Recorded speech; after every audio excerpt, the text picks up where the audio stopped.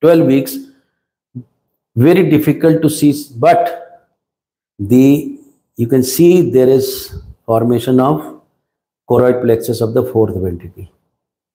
If there is a formation of choroid plexus of fourth ventricle, that means the cerebellum is forming, and just behind this is developing cisterna magna, and just below that formation of fourth ventricle, that is called internal translucency.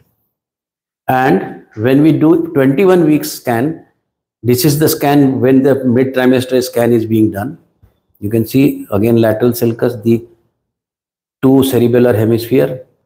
This is the vermis, and you can see two membrane which is interrupting the cisterna magna, which is normal, and this box is Blake's pouch, which is normal, which breaks down and makes the foramen of Magendie. This cavum septum pellucidum is visible, should be visible when we measure this, and you can see the posterior part of corpus callosum. So these are thalamus. In between the thalamus there is this third ventricle, which is not visible, but visible by all these white lines are actually covered by pyometer, which are reflecting surfaces. So we can make the brain anatomy by these lines, and this area is subarachnoid space. Same thing when 32 weeks, the cerebellum is developed with lobes and folias. It is already gone, and you cannot see very well the cavum septum pellucidum. So technical factors: ultrasound transducer, mainly 3 to 5 transabdominal transducer, wide band transducer, imaging parameters, grayscale, 2-dimensional, USG, and harmonic and cross beam. So I will cover this topic now fast because we have covered the anatomy. The screening examination at fetal brain after 18 weeks, quantitative, 3 planes already described, spine and 3 planes. Now we have to see this thing in screening examination, that is head shape, lateral ventricle, cavum septum pellucidum, thalami, cerebellum, cisterna magna, and spine. And these are the different planes which I already covered, and these are the things which is visible while we do this transventricular.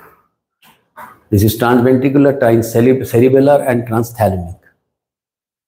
So the transventricular recommendation: aspect of atrium distal to the transducer and the presence of cavum septum pellucidum.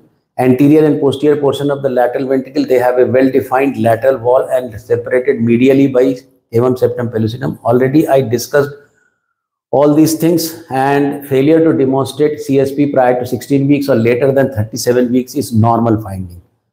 So these are the main the things which are important in transventricular plane, and there should be this. It has been name has been given the anterior complex and the posterior complex. The CSP caudate nucleus I already described, has to be seen. If you can see importance of visualizing in CSP, already discussed. There will be failure to visualize membrane, lot of highly suspicious of number.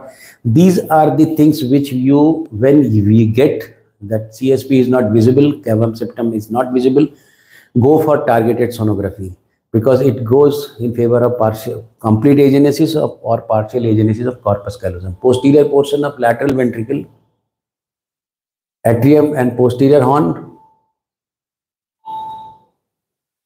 and posterior portion of the lateral ventricle, occipital horn. Already I covered during the anatomy. The transcerebellar, this is the anatomy of cerebellum, and I already covered.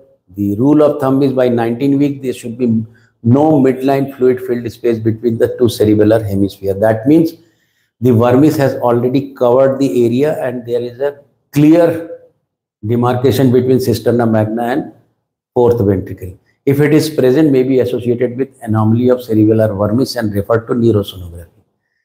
Transthalamic area, the thalamic plane, these are the mostly we do the